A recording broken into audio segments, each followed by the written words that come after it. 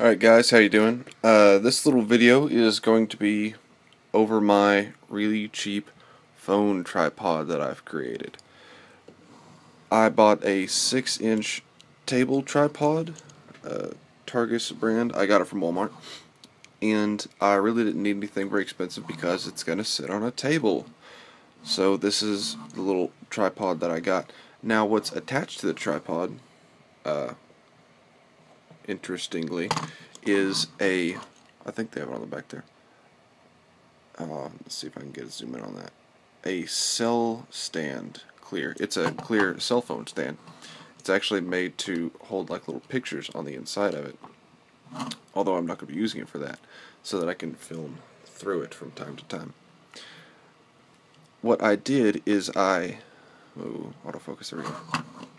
I actually drilled a hole through the bottom of this flange of it right here so that I could put the camera mount screw, I guess you'd call it that, put the little camera mount through the bottom of it. And I really didn't plan on having to glue it in. I planned to just friction fit it and then add a little super glue in later to hold it in place. But I guess I got a little ahead of myself when I was drilling it out, because I was drilling it out with just simple hand tools like actually a screwdriver and a punch. It's really jerry-rigged, for lack of a better term. And I got a little ahead of myself and I had it almost right. I had it probably 99% the width it needed to be, but I tried to thread this little guy in too early and I actually cracked the back half of it off. But thankfully I had some super glue on hand and I glued it all together, and so far it's been working out for me.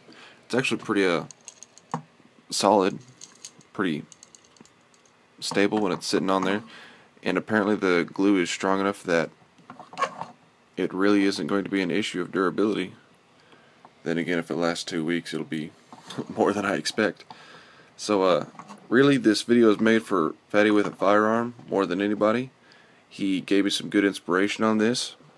I took his ideas, I modified them just a tiny bit, and I came up with something.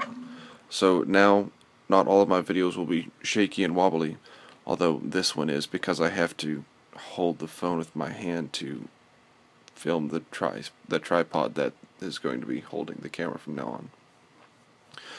Well guys, this has been a little short video showing my really janky video equipment. Stay subscribed. I'm sure there'll be a good video eventually.